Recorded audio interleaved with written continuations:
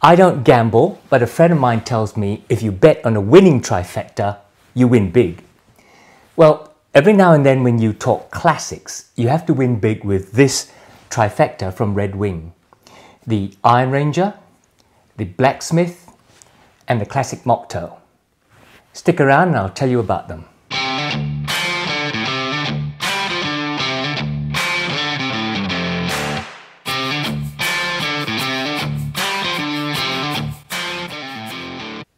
Welcome back to my channel Bootlosophy, and if you're new here, my name is Tech. I acknowledge the traditional custodians of the lands I live and work on here in Perth in Western Australia, the Whadjuk people. Now these three boots are classic Redwing models, and beyond that, they're classic Americana heritage style boots.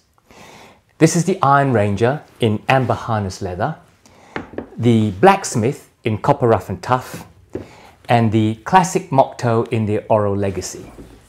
But before I go on, I want to remind you to click on the subscribe below. Now nearly 60% of my returning viewers are not subscribed. Come on, you know who you are, I see you. Look, if you keep coming back, you might as well click on subscribe. Do it! Okay, back to Redwing. Redwing Shoes is an iconic American footwear company that has a rich history dating back over a century. The company was founded in 1905 in Redwing, Minnesota by Charles Beckman. It was built by Beckman as a response to the demand for sturdy and reliable work boots for local industries such as mining, logging and farming. The company quickly gained a reputation for producing high-quality, durable boots that could withstand the harshest conditions, making them a favorite among workers and outdoor enthusiasts. During World War I and World War II, Redwing Shoes played a crucial role in providing boots to American soldiers, earning them further recognition for their commitment to quality and performance. As the years passed, the company continued to innovate, introducing new technologies and materials to enhance the comfort and safety of their footwear. But in their heritage range, classics like the Oro Legacy Moc Toe with its distinctive orange leather and white rubber wedge sole has remained largely unchanged and has become a symbol of timeless style and craftsmanship. Today, Redwing Shoes is a globally recognized brand with a diverse range of products, including not only work boots, but also casual and dress shoes and, of course, what we're interested in on this channel, their heritage line. Their commitment to crafting footwear that is both functional and fashionable has earned them a devoted following worldwide.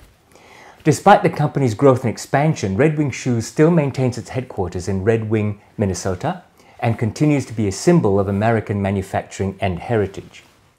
The company's dedication to quality and tradition has solidified its status as an enduring American footwear brand. All their heritage boots use sturdy traditional construction methods, not least of all their reliance on oil-tanned leather, tanned by their subsidiary tanning company, SB Foot Tanning, and their use of the Goodyear welt form of construction. If you want to dive into the details of how Goodyear welt construction works, you can check out my video on Goodyear welting up here. While they have a few worthy models in their heritage line, I don't think it can be denied that out of all of them, and out of any of their workwear red setter range, these three stand out as classics amongst the classics. So I'll go through each of these in turn. This is Redwing's Plant the Flag on the Mountain product, the iconic Iron Ranger. It was first introduced in the 1930s, originally designed for the miners digging iron ore in the mines of the Mesabi Iron Range in Minnesota. Over the years, it has evolved in design, especially during the 2000s, when it was picked up in Japan during that first onset of the Amikaji style trend over there. This model is the 8111 in amber harness oil tanned leather. They're made and given different number designations in 5 different leathers, but this pull-up oil tan amber harness is the iconic Iron Ranger. It is iconic in other ways. I always maintain that if you asked a child to draw a boot, this is what they would draw. Low-heeled, 6 inches high, cap-toed, and slightly clown shoe-like with its bulbous toe box. This is an older model made in 2015. It has the original nitrile cork made from rubber and infused with cork for grip. Comfortable enough as the design evolved, since 2017 though, it has had a Vibram mini lug sole for better grip. The Iron Ranger is 270-degree Goodyear welted, meaning that the welt goes 3/4 of the way around the front of the boot, and the heel portion is glued and nailed and stitched inside. This creates a sleeker line without a jutting out heel portion at the back. The sole construction uses leather midsoles and insoles and a cork filling in between, into which is sandwiched a steel shank. The uppers, oil tanned pull-up from SB Foot, has a strong pull-up as you stress the leather on the inside. It starts firm, but with use and conditioning, it is extremely supple while remaining supportive. The quarters and single-piece backstay are attached using the famous Redwing Puritan triple stitch. The Puritan machine used to put all 3 stitches in at the same time is so old that Redwing maintained their own trained crew to keep the machines going. The Puritan machine pulls the thread through a reservoir of wax as it stitches, so that not only are all 3 stitches done at the same time, they are stitched with freshly waxed thread. The toe cap is a rail toe cap, meaning that the toe cap is a piece of leather attached and stitched on top of the toe portion of a full vamp. This is the original safety toe. Other toe cap boots often have a false toe cap, meaning that the toe cap piece is sewn onto the end of a cut-off vamp piece. The hardware is in unmistakable shiny nickel, 4 eyelets and 3 speed hooks. The tongue is semi-gusseted up to the last eyelet. Once broken in, which can be a bit of a nightmare for some people, it is extremely comfortable to wear. Sizing is generally half a size down from your true size as measured on a branded device, and Redwing offer the Iron Ranger in US sizes 6 to 14 with some half sizes thrown in and an average D width as well as a wide double E width. This is the model 3343 Blacksmith in copper rough and tough. The SB Foot rough and tough range is another oil tan full grain leather that's more impervious to hard knocks and scrapes. It's hot stuffed with oils and waxes after chrome tanning and has a rugged and textured matte surface, giving it a rough weathered look. Over time, the leather develops a beautiful patina full of character. This Blacksmith in copper rough and tough started life a little more copper colored, and in time and with conditioning has mellowed into this deep tan. The Blacksmith has many similarities with the Iron Ranger, but with a few marked differences. Now, first of all, it is also a work boot come service boot. I've always said that in reality, there's very little difference between an old-time work boot and a service boot, except by definition. In this case, the Blacksmith was designed as a work boot even earlier than the Iron Ranger in the 1920s, when Redwing recognized the demand for robust and reliable boots for local laborious tasks such as metalworking and blacksmithing, and so the Blacksmith shoe was born. In time, it became the Blacksmith boot. It's also a 6-inch boot, low block heeled, also 270-degree Goodyear welted, and also has a slightly bumped toe. That's no wonder really, because it's built on the same number 8 last that the Iron Ranger is built on. And also like the Iron Ranger, the shaft is unlined, but the vamp is lined with canvas. This one is a 2021 makeup, and so you can see the newer Vibram mini lug sole. Vibram is an Italian sole manufacturer with a history going back to the 1930s that you will see paired with many makers' boots. The 430 model mini lug sole is designed to provide better grip with these flattened commando style lugs, but also retain a lower profile so that it can be worn more casually without looking like you're about to paratroop in and raid Moscow. Then comes the differences. Most obviously, the Blacksmith is a plain toe boot. Interesting. I assume blacksmiths had less call than miners to crawl on their knees, thus wearing out the leather on the toe boxes. While there's a Puritan triple stitch at the quarters, the Blacksmith has a single piece backstay that does not run around the heel.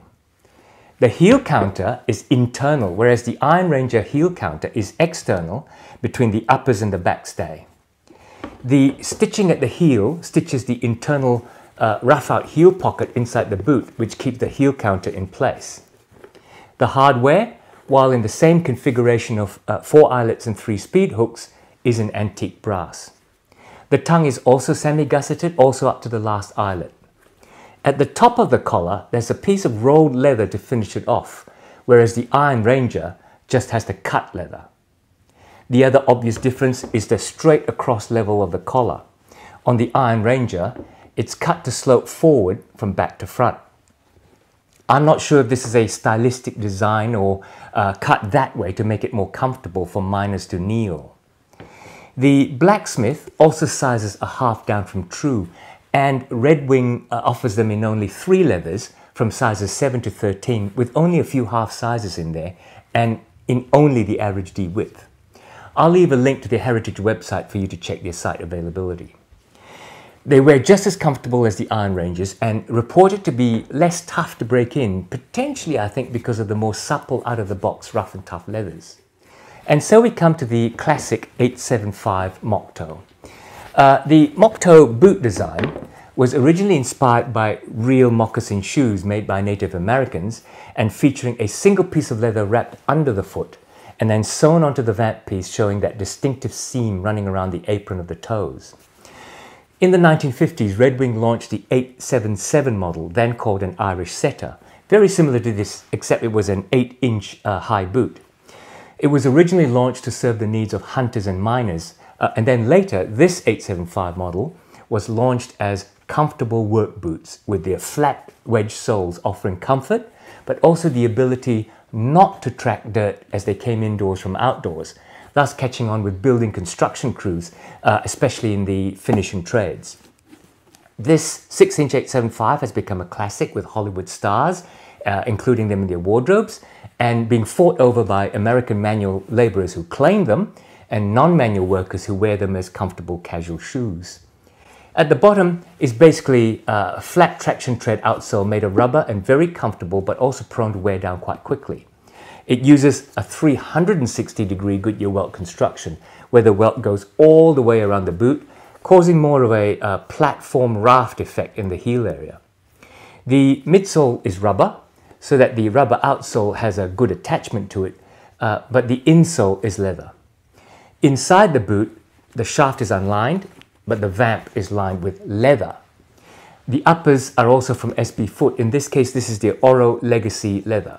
Originally unpigmented, its natural orange leather color is now touched up with a light layer of pigment that tones down the natural orange undertones.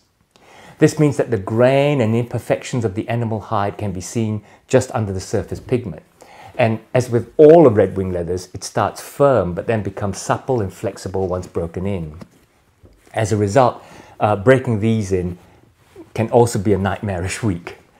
However, once broken in, the rubber wedge sole, the leather insole and cork filling, and the eventual suppleness of the leather makes this a comfortable work and casual boot. In the uppers, this is a real Moc Toe stitch in that it stitches the 2 pieces of leather at the top of the vamp and around the foot together with the Moc Toe stitch. Some Moc Toes, like the Thorogood Classic Moc Toe, have a fake Moc Toe stitch. They stitch to pucker the 1 piece of leather at that seam rather than attach 2 pieces of leather together. Once again, the quarters are attached using the Puritan triple stitch. There is a double stitch single piece backstay with an internal heel counter stitched in underneath a suede or rough out heel cup on the inside.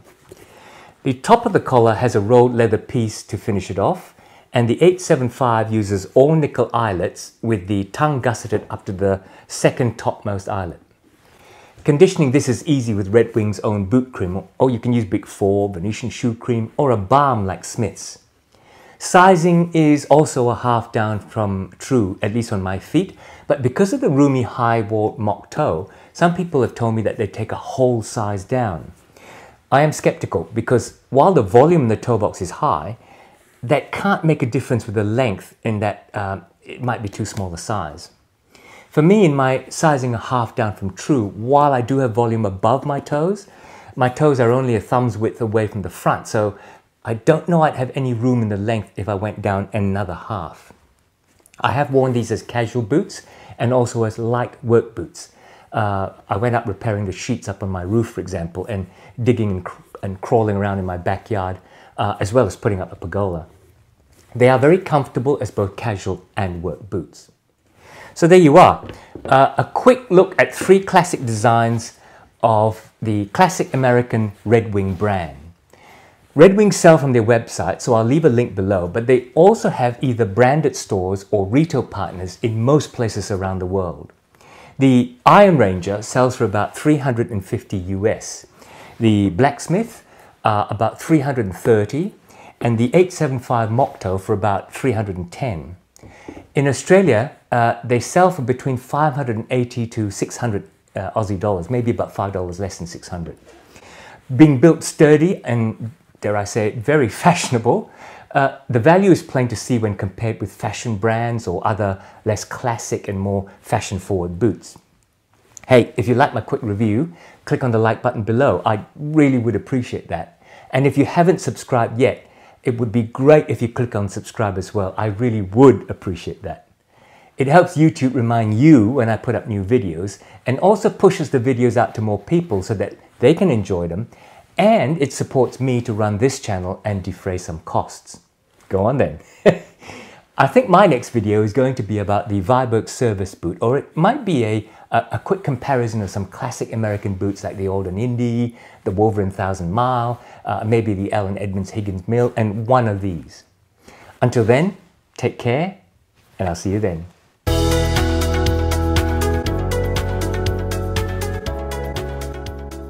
Okay, camera, focus on me. I'm over here. All about me.